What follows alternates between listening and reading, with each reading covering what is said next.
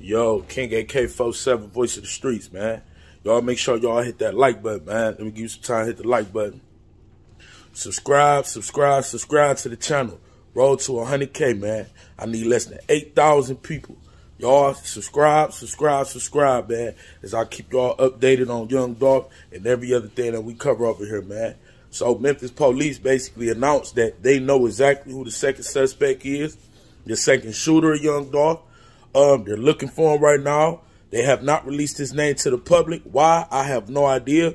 They probably playing games because I'm about to get y'all something. I'm about to give y'all something that might be a mistake that Straightdrop made, but yeah, they know who it is. And from what I'm hearing, it's a possibility of two people.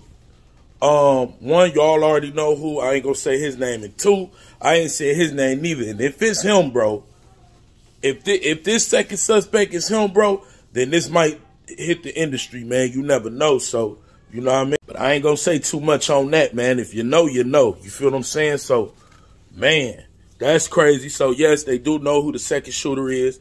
They identify him. They're looking for him as we speak, but they're just not telling us yet. Expect to hear a name from now, tomorrow, or the day after that. From now to the next couple days, man. But I want to ask y'all a question. Did Straightdrop just make a mistake?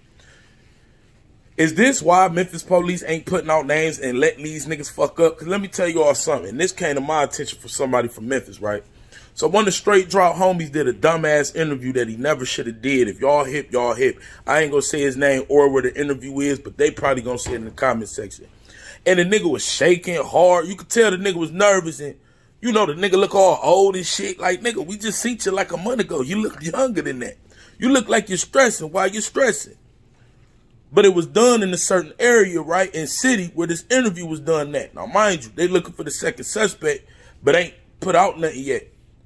So if this is true, Straightdrop posted a picture 6 days ago.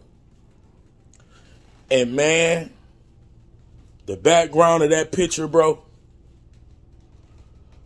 I mean, all they got to do is zoom in and put that shit in the computer and it's going to tell you where the location at, man.